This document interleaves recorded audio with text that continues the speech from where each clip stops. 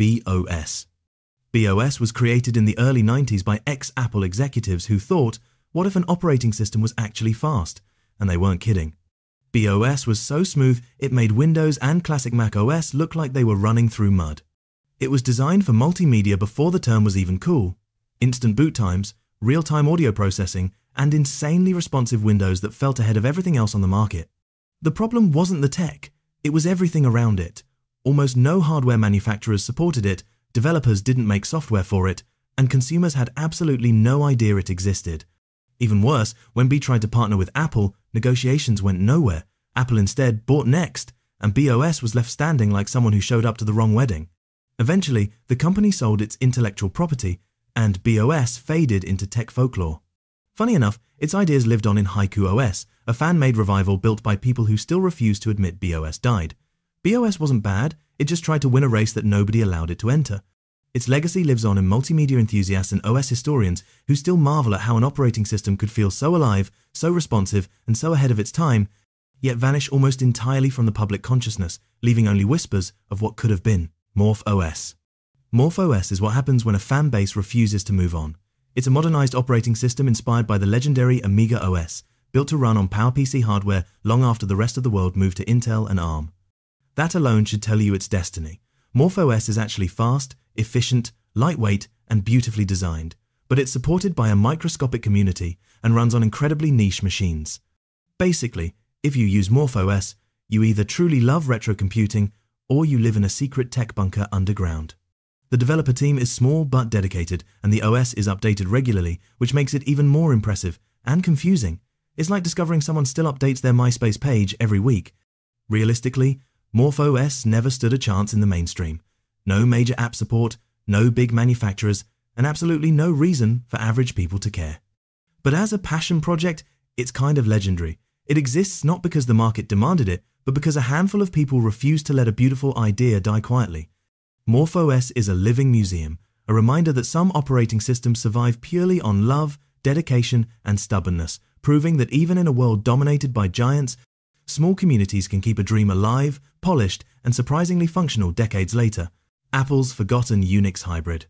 Before macOS was cool, Apple experimented with a very weird idea, mixing classic Mac with Unix power. That experiment was called a UX. It ran on Macintosh hardware, but secretly had Unix underneath, meaning you could use command line tools like a hacker while clicking icons like a designer.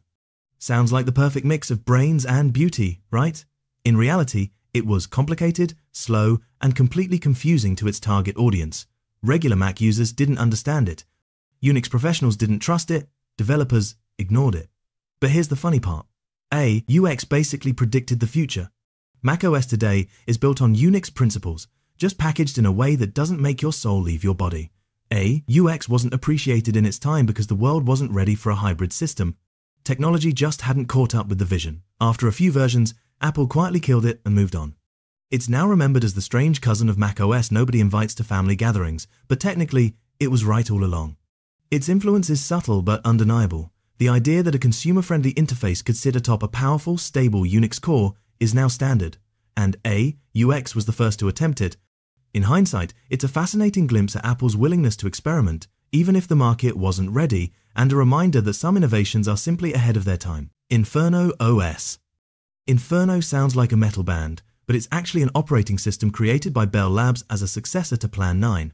It was designed to be incredibly portable and run on basically anything: PCs, phones, small embedded devices, even gaming consoles.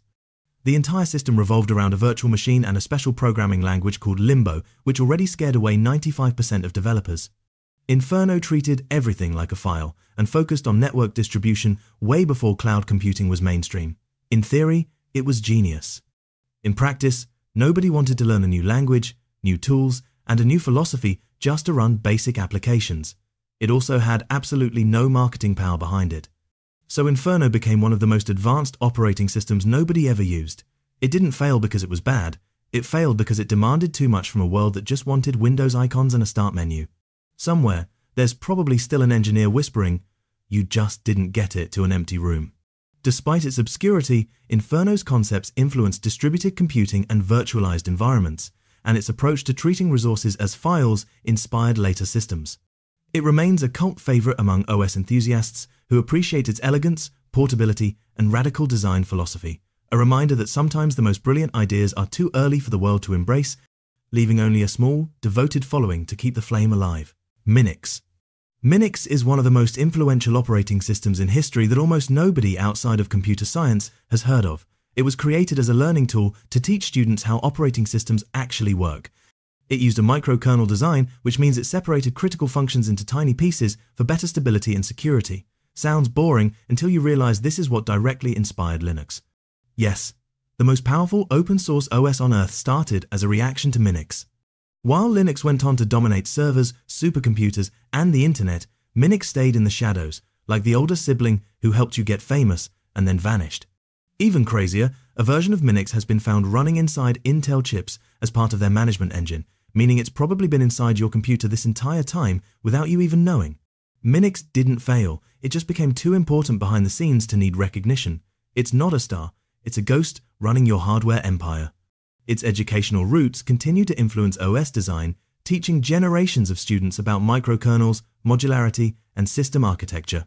MINIX's quiet presence in modern computing is a testament to the power of ideas over fame, proving that an operating system doesn't need millions of users to leave a permanent mark on technology and the way we think about software design. NeXTSTEP. NeXTSTEP wasn't just an operating system, it was a resurrection plan. Built by Steve Jobs after he was kicked out of Apple, NeXTSTEP ran on NeXT computers and focused on developers, universities, and high-end users. It was incredibly advanced, true object-oriented programming, modern graphical interface, powerful multitasking, and tools that made existing systems look prehistoric. It was also wildly expensive and targeted at a very small audience. NeXT computers didn't sell well, and most people never touched NeXTSTEP in their life. But here's where it gets insane. Apple bought NeXT in 1997, Steve Jobs came back, and NeXTSTEP evolved into macOS 10 and eventually modern macOS and iOS. So technically, if you own an iPhone or Mac today, you're using a descendant of a failed operating system. NeXTSTEP didn't win the battle, it became the entire future. That's the quietest revenge story in tech history. Windows Vista. Windows Vista is what happens when an operating system focuses way too hard on looking pretty and forgets that computers actually need to function. Microsoft hyped it up as the future, shiny glass effects, fancy animations, improved security, and the infamous Aero interface that made your desktop look like it was carved out of crystal. The problem? Running Vista felt like your computer was dragging a boulder through mud. It demanded more RAM, more processing power, more patience, and more emotional resilience than most machines in 2007 could possibly offer. User account control constantly popped up, asking permission for literally everything, which made users feel like they were in an abusive relationship with their own computer. Drivers didn't work, software kept breaking, and people immediately started downgrading back to Windows XP like survivors escaping a disaster zone. Even PC manufacturers were begging Microsoft for mercy so they could ship computers with XP instead. The irony is that Vista wasn't completely terrible at its core. It introduced technologies that later made Windows 7 successful, but by the time it stabilized, its reputation was already in the digital grave. Vista wasn't just an OS, it was a lesson in how hype, poor optimization, and bad timing can destroy a product before it ever gets a chance to redeem itself. macOS 13. Ventura introduced Stage Manager, which instantly divided humanity into two groups, people who said, "This is life-changing," and people who said, "Why is there a pile of tiny windows staring at me?" It was bold, weird, and surprisingly useful once you forced your brain to accept it. Stage Manager let you organize windows into neat clusters, reducing desktop chaos, but it also made some users feel like their Mac was suddenly judging them for having too many open tabs. Ventura also brought passkeys, which promised to kill passwords forever, until websites said, "Cool idea, we're not ready," leaving users stuck in a limbo of futuristic security and old-school login forms. Spotlight got turbocharged, delivering faster, smarter search results that could even preview files without opening them. Continuity Camera turned your iPhone into a webcam so good it exposed how garbage MacBook webcams have always been, making Zoom calls slightly less soul-crushing. Performance improved across the board, animations got smoother, and the system felt snappy, even under heavy multitasking. But Ventura leaned hard into the iOSification of macOS, more rounded corners, more iPad-like menus, and deeper Apple Silicon optimization. Some veterans loved it, praising the polish and efficiency, while others insisted macOS was being slowly swallowed by iOS like a boa constrictor. Ventura wasn't revolutionary, but it was polished, efficient, modern, and undeniably a product of Apple's new unified ecosystem, bridging the gap between desktop and mobile in ways that felt both exciting and slightly unsettling.